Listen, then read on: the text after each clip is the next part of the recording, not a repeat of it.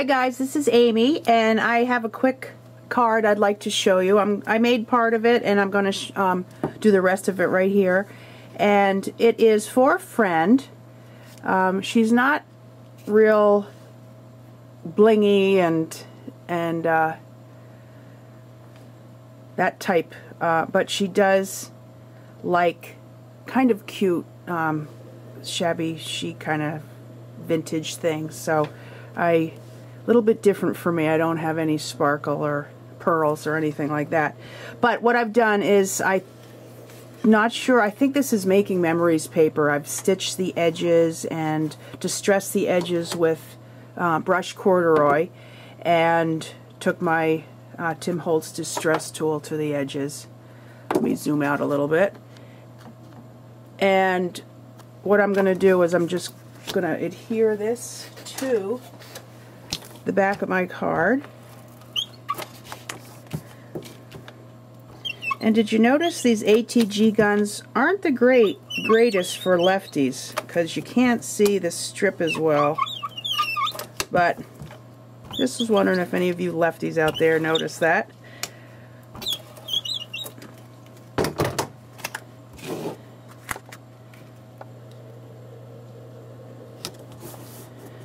Okay, now my other base, I've stamped the background with a plaid stamp, and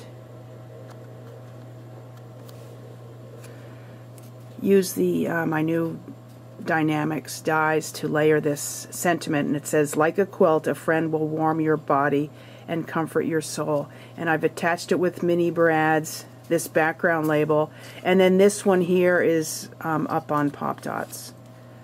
And I put some trim along the bottom, so I'm going to adhere that to the card.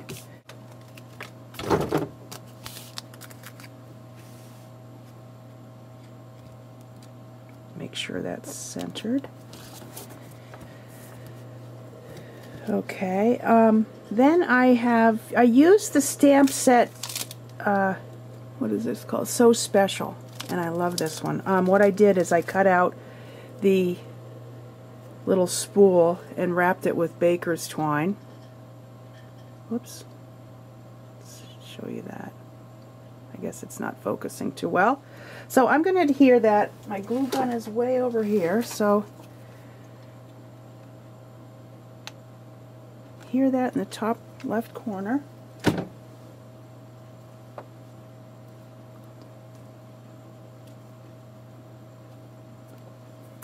And then I put some glossy accents on this pin cushion, and I had some little tiny pins in my seam binding, so I took those out and put those in, and I'm going to glue the back of that so that the pins won't slide out.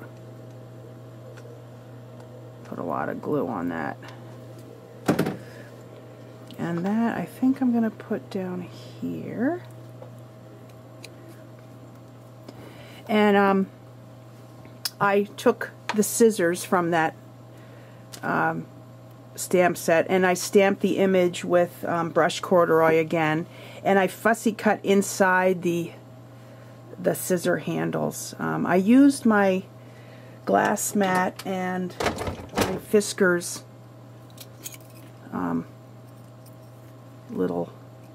I always have to put that on the right way, my Fiskars tiny cutter, and cut out the inside. And then to finish it off so I wouldn't see any rough edges, I took my Copic marker in caramel and just ran it along the edges, and it gives it a nice finished look. And then I put glossy accents on there.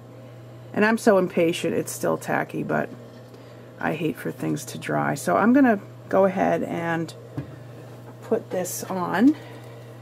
Not the greatest with a glue gun, so hopefully this glue comes out so fast.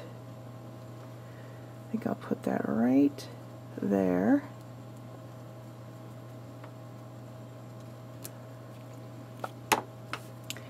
And I'm thinking I've got these little resin roses which match there, and I've got these little flowers this I just got from Etsy, so I'm deciding which one I like. Let's see. I think I'm going to put the resin right in the top middle.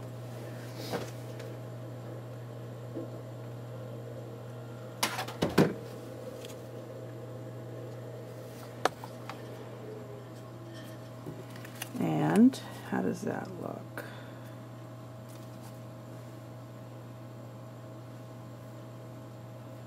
Maybe I won't put a flower. Maybe I'll just put one. Oh. Maybe if I add more than one. Sorry about zooming in and out. I can't seem to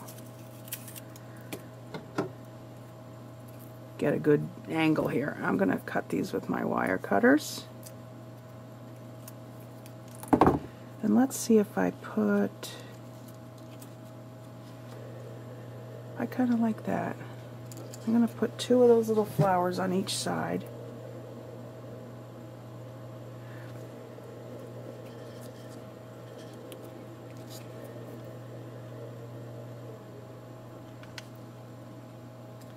And I'm going to use leave the inside